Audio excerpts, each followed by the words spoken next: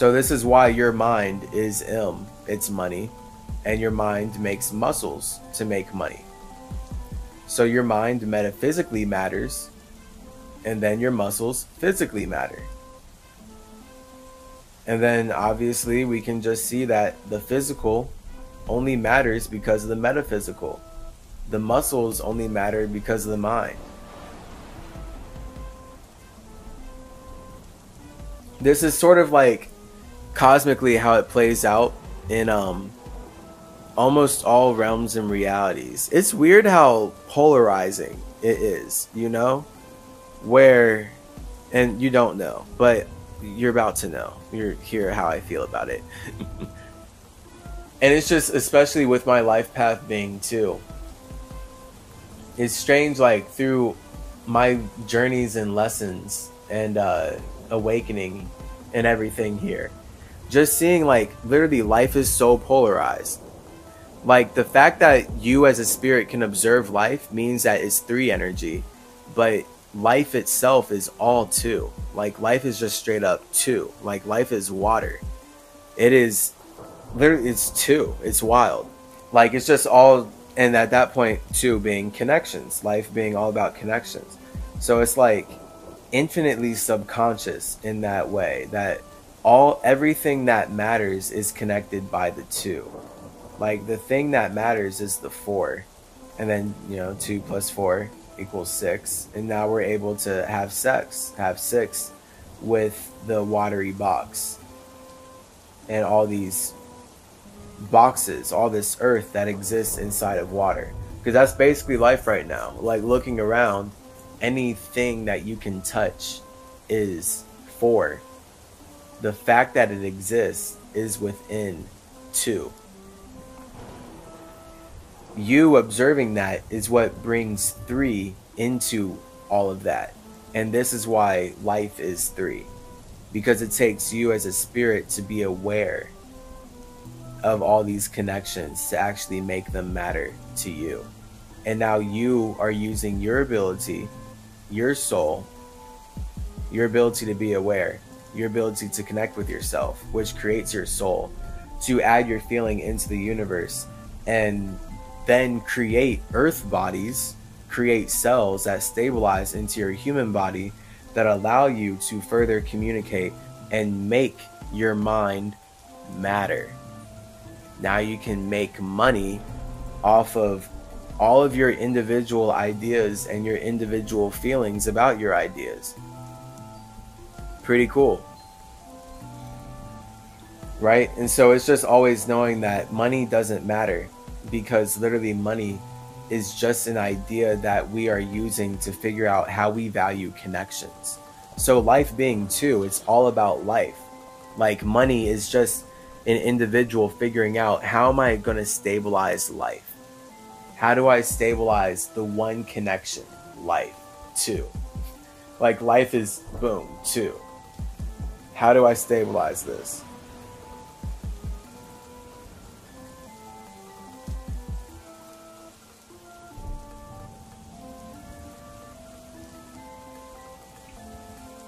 And everyone has their own way of making money. That's the point, right? So that's literally what your body is. Like we all have our own minds, and we all have our own bodies, and we have similar enough bodies because we desire to connect our minds. But of course our bodies are different based on how our minds are different, and we've communicated in this life differently up to this point because we are different spirits. And that's only ever going to show in all realms and realities, because there's no other way. Like it takes us as spirits to make life real. Like literally. So that's why you are real, okay? You are money. Everything that you're observing is a 2. All right, it all exists underwater. Water is 2. The thing itself is 4. 2 plus 4 is 6. So all of that is actually life. Because like the actual life number is 6, but life truly is 2. Like life truly is water. Life truly is connections. And then you are bringing life to life by being aware of it. You feel me? So then that's actually 3. So when we think about like 3 being air, literally the universe exists, right? Like the universe, this body of water, it exists without you. The moment you desire to connect, you are literally bringing your awareness into the universe. It's as simple as that. So that's why 2 + 1 = 3. And now you're able to experience yourself as a mind inside of the universe because you desire to connect.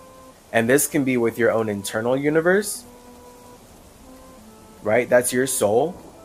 And then from there, that allows you to do it with the external universe, which is how we're all able to observe each other right now and have shared enough experiences that we're able to relate and connect with each other up to this point. And then we can keep building. And now we're able to make money together. Right? So that's literally then, again, money being all about the earth and our desire to build structures. It shows us that structures that you build alone don't really matter. That's why indigenous peoples in all realms and realities, they have to watch out. Like literally, just always. They have to watch out for white supremacists, for European Judeo-Christian type entities, for light supremacists. Because really a white supremacist is a light supremacist. A light supremacist is a white supremacist. A light supremacist, a white supremacist is someone who uses a made-up concept like money to penetrate your space and blind your eyes so that they can steal your land. Because the fact is, money doesn't matter until they can steal your land with it. Again, indigenous peoples did not have their land bought from them. It's not possible. Okay, so this is how life plays out. And it's like very sad because it's weirdly inevitable. It's so weirdly, grossly inevitable. I almost want to cry. And it's like a big duty, I guess, of mine is Hermes. Because my caduceus is the representation in just realms and realities forever of chi. And your ability to make money off of your chi. That's what your spine is. To capitalize on your chi. That's what the caduceus represents. And it's just me relaying the signal of what I'm saying right now in a more artsy way. You, as a spirit, are making money by creating a body that allows you to make your mind matter. Thus, stabilizing the way you connect with yourself and creating the opportunity where you are now able to stabilize how you connect with others. And this is what's building the universe forever and ever. All of us desire to stabilize connections. So this is why we're even then like agreeing to money and like we're so just willing to agree to things because we know as spirits we're subconsciously here to stabilize connections. This is why we view chaos as negative overall. And again, like most realms and realities is a subconscious thing. No one, like there's not really, I haven't seen that in any realm that I've gone to. All spirits view chaotic spirits as negative because literally the universal fact is what's positive is to support the structures that spirits are building. So this is why black people are so negative to white people because they literally hate that they have to colonize and rape and murder our families and steal our resources in order to make money. So they call us niggers. They call us the N-word because they hate that they have to make all of their money matter by stealing everything that we create from going inward, by colonizing and consuming the nature that we create from going inward.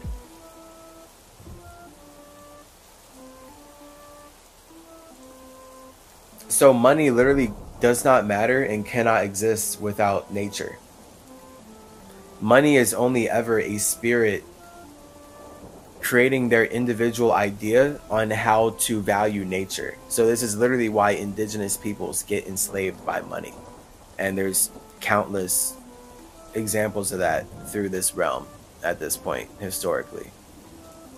And like we know subconsciously, like we can't actually put a value on human life. Can you put a number? Can you put a value on human life? Can you put like a numerical value on a spirit's life overall?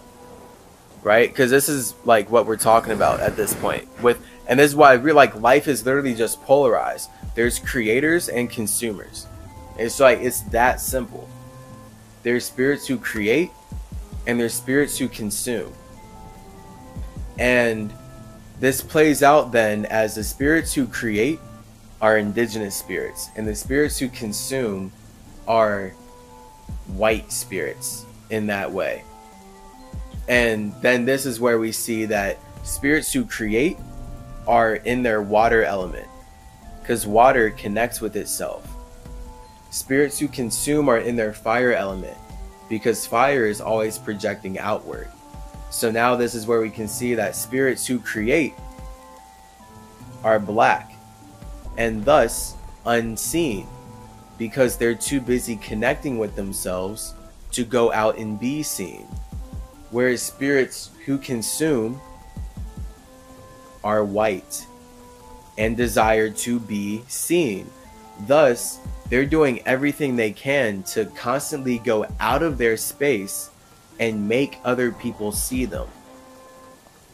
So now we can see why in history, these sorts of people would want to keep creating all these weapons of mass destruction and all this technology to be able to keep going out of their space and steal resources from indigenous black water people who are happy creating nature alone.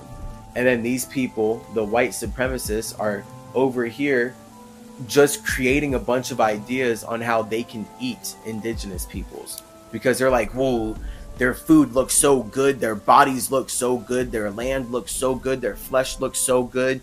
Let's create just enough so we can consume their creations. And this is the spiritual warfare forever. Like basically, as far as how the duality of life plays out. And the many ways that the creator versus consumer interactions manifest. So money itself is, in all realms and realities, a white supremacist invention because there's no such thing as money. Like money is not real. Money is an individual spirit figuring out how to value what is real. And what is real is that life is created from connections, from the number 2, from water, which is why white people can only ever make money real by going out of their space to rape, murder, and colonize indigenous peoples, to forcibly enter their ego into other realms and realities repeatedly, build railroads to take all their resources. And that's the only way money can ever matter, through slavery then, right? Through genocide, through stealing nature, and now saying, yes, I have, because I have all this money, because I have all this nature. Like, well, did you make that nature? Because that nature, what about that nature's money? That nature is a spirit. Right? And then that's where we see that the people who consistently believe in money, they don't respect the individuals that they're projecting money onto. Or else they wouldn't even, I mean, you couldn't possibly support slavery. It just literally wouldn't be possible. It's not, you can't. There's just no feasible way. Like the only way that you can possibly support infringing upon the consent of another spirit to connect with itself is because you are so lost in believing that your individual idea called money matters more than the actual life that you are using that idea to eat. Which then, I mean, it doesn't matter how much you somehow believe that money matters more than the thing that you're consuming. You're only showing everyone that obviously the thing that you're consuming only matters because of the idea. As in, it takes you having this idea to then project into everything that you want to bring that idea to. This is why it's actually impossible to say how much something is worth. You can't actually say how much that glass cup is worth. Like, one person can say $2, another person can say $100, and they're both right and they're both wrong. Because it's literally just projection of your imagination. Like, that's all money is. And thus, the only reason we can speculate on how much money that cup is worth is because there is a cup in the first place, and because we've already built connections and built a relationship with all these structures that other spirits outside of us made. So it's not even our right to project money onto that. That's why money is not indigenous in any way, shape, or form. Like, it's not an indigenous mentality. It's a purely white supremacist type mentality to constantly project numbers onto your environment. You know, like the people who make the Matrix type deal, just like constantly like projecting your ideas onto the environment of like how you can control things, versus just reflecting and observing and like connecting with yourself and using what you're observing to connect with yourself. Right? Because like that's the epitome of like how money is used, to make spirits connect with the person who made up the concept, but they don't have to connect with you. So like, I've been forced to live a whole lifetime where I have no option but to sit all day every day consuming lies and regurgitating lies and being stressed out of passing all these tests because I'm being told that I need to make money. I need to serve people who are not serving me. But that's the logic. That's the law. Somehow we are trapped in the idea that they are serving us, because that's you. That's why I had to start out this podcast with that joke, I guess. Because it's just that's the thing. People literally think that serving the person who tells them that money is their God is giving them freedom. And it's like infinitely backwards. And I've only laughed about it subconsciously, and I'm glad I get to articulate it in a way that truly makes sense and now is making me money, aka building a structure to support my ability to communicate now. Because as a spirit, as a messenger from Mercury who came in here for this purpose, it has always been baffling to me that people could possibly think in any way, shape, or form that serving the person, that giving your soul, that paying attention to the system telling you that you need money is somehow actually giving you freedom. It is baffling. And this is just the logic that has been used to trick everyone into supporting their own slavery. It's quite remarkable. Just like truly being in the space, like you really believe that serving the person who is telling you they're going to give you freedom is actually going to give you freedom. That's impossible. It's just impossible. And this is why spirituality is truly individuality, and the lesson is always going to be hermetically. If you're not having sex with yourself, if you're not serving yourself, then you are serving something that is not serving you. And I don't really care how much it appears like it's serving you. I love you too much to let you get lost in that. I promise. I promise you it's not serving you. Now, here's the thing. The moment that you know who you are and you are building a structure internally that serves you, you are now able to serve structures outside of yourself in a way that also benefits your structure. That's literally what my lifetime has been in this cosmic way. So this is the balance of knowing that you have to connect with other spirits by serving the same structures. That's why we can understand each other. We've served the same English language. So this is the balance of just making sure that you know that you as a spirit are creating life first internally. And it is up to you to bring that internal into the external so that you can build the universe and build the structures from the inside out to support the life that you desire. That's what money really is. Like when people like talk about making money. So it's so wild, the slavery twisted mentality here of how, especially Americans, but just everyone, like anyone who believes in money, because this is the subconscious issue of money. The moment you believe you can make money, your idea of making money is only going to be serving the person who told you that money matters. And that in and of itself is now you making money matter, because they are getting to colonize your nature. So now, although you would normally be indigenous, you would normally be going into your own space to create new life, to create new nature, going inward to create from your nothingness. Instead, you are using your nature, you're using your inward to serve him. And then that's what makes money matter. And this is why money is causing climate change.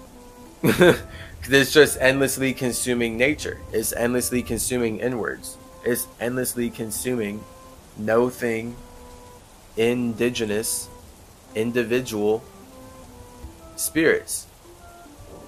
It's that polarity, okay? It really is that law of polarity. This is really why my life path is too. And why I love Anubis so much. I literally can't imagine stepping out of my space without my dog. And like, I have my own heaven, but truly my heaven isn't even like worth it if he's not there. And so the fact is though, money only matters through connections. So like, you can't make money alone. This is why white people throughout all realms and realities use money to enslave black people. And again, we don't have to take this personally, but this is how it plays out in all realms. Because what we have to understand is that the colors, when you as a spirit are vibrating to create, when you as a spirit are vibrating at a certain frequency to create the energy that you are using to express yourself, then the color that you are is expressing your natures. So it's not about you are actually the body, but you are creating something that you resonate with, or else you would not be creating it. So in all, like in all realms, it's just like it plays out in terms of spirits that create wider bodies, create lighter bodies. They desire to be seen. They desire to project out more and be stars. Like when you look at the night sky, you see stars. Those are white spirits. Whereas the black spirits, the black bodies, they desire to be unseen. And they're the ones who make the white spirits possible. So think about if the night sky was just completely one white light. Like there's just, everyone's a star, right? There's no separation. Like it would make no sense. So this is why life is about three. Because you as a spirit are observing the two. So that means you are the star. the moment you bring your consciousness into the universe, you are shining your whiteness in a sea of blackness, because the universe is the two black structure, the feelings, the body of water that we create to support our ability to shine and connect and communicate and just everything. That's what two is. Our feelings, our polarity, our ability to connect is what supports and makes anything and all things possible. So again, money doesn't exist without making anyone who has heard of it believe in it. That's why all these movies are about what people would do for money and trying to make people believe in a certain number being a lot, when in reality the entities who are making people believe that a certain amount of money is a lot do not believe these things at all, because it's all made up numbers, and in reality your mind is the most valuable commodity, and they want you to believe that you are as worthless as possible, because in reality you are the most valuable resource in the universe. This is where nature is an externalization of our spirituality. So know that gold this is why Europeans were obsessed with our gold when they're coming over to Mesoamerica and invading Teotihuacan, invading just the Americas and spreading genocide and the gold rush and everything. The gold rush is literally about colonizing the gold mine and stealing the most valuable ideas in existence, which literally is gold, because we create nature. Okay, so when you spiritually know that, okay, we create nature from the inside out, then gold scientifically is a manifestation of our mind becoming refined and our ability to conduct chi at greater levels. That's what gold is really about. The ability to conduct chi in greater magnitudes, and how we as spirits, just the moment we start communicating, we are building structures that allow us to do that. So this is literally why money is literally the idea, right? The idea of money is projected onto gold the most and throughout all realms and realities. Like, gold is money. Like, obviously gold is way more valuable than money. We know that money does not exist.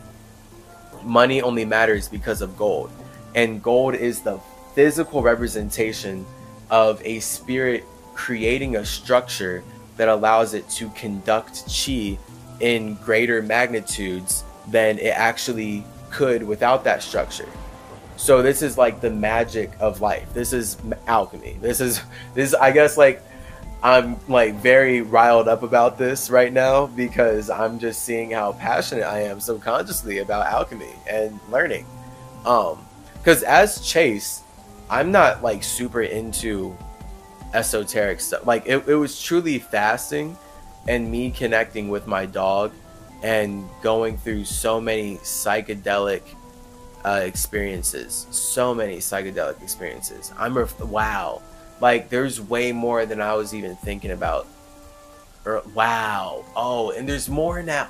Wow, I've been through a lot. So it's been a process in this lifetime of just organically working from the bottom up to now get to this point where I feel so connected with my spirit that I'm operating from the top down. And then it just takes me, like, then it's like a back and forth of the mind. Like, how much do I feel like I'm operating from the top down, and I get into that vibe and really start doing it, versus feeling like I'm operating from the bottom up and I'm then performing at normal Chase levels as I've been most of my life. And it's like cool just being able to get closer to spirit and like see, like, oh yeah, dang, like these things are like from past lives. Like, just everything is from past lives. Yeah, everything's from past lives. Like, I don't, There's not one thing I'm looking at that did not come from a past life. You feel me? Like, it's kind of impossible, actually. That's why I love history. So this is the fact that the present is a gift, and it's only possible because spirits have been connecting a certain way to build the structures that support our ability to connect up to this point. That's why it's important to look at history and reflect upon the past. So I'm just like, yeah, it was just funny watching myself get riled up, talking about alchemy. But that's just straight up what gold really is about. It's about. So, money, gold, all realms and realities. Gold is the alchemical, physical, elemental manifestation of a spirit successfully creating a structure that conducts its chi in a way that allows it to communicate at greater levels. And now it can use a structure that it has refined, get some refined gold to then create technology. So this is why we're using gold for interdimensional technological communication, and then the gold gets colonized for way more rudimentary communication technology. But it's still all about using gold, using this metal that conducts chi, conducts electricity to be able to communicate in a way that supports your imagination or whatever. And now you can make money and build a structure off of that structure. So macro, micro, macro, micro in that way. And just keeps expanding out. So this is why gold is so valuable. Gold is literally just that, that physical manifestation of us making our ability to communicate matter and then being able to conduct it in a way that is valuable. Yeah, really, that's basically, that's how you make money. That's alchemy right there. Right, because the warfare, the slavery spiritual warfare of whoever's making you believe in money is that they want you to believe that making money is actively serving, actively giving your time, actively giving your soul to the person who is telling you that you need money. So then that looks like get a job. Literally, that looks like go work in the field, you N-word. That looks like go to the office and sit down all day, every day, and do our work. And now we'll give you a certain number of what we told you you need to live in land that we stole from people who would not have demanded the same things of you. Of course, you're not actually going to make money that way. Not really. I mean, and of course, that's, again, the balance. That is the balance. The more you serve the system that tells you that you need money to live, the system will reward you with said number. Because that's the only way they're going to be able to keep you alive. So that you can keep building their structure. Of course, the fact is, if you want to, be as rich as possible, then you would actually build your own structure instead of serving someone else's. Because serving anyone else's structure is only going to keep you connected to theirs, and their structure is not going to make you rich like if you made your own. Now, this is, of course, the balance of life. This is the infinite balance of life. Because I have friends who are, they've, in past lives and will in this life, past lives have gone rich off of my structure and supporting it. Just like the cells in my body get rich off of supporting my mind. So again, air, balance, nothing can happen alone. You as a spirit have to be connected with yourself and have a harmonious internal structure, which we call a soul, so that you can be in vibrational resonance with the actual external structures that you find yourself attached to.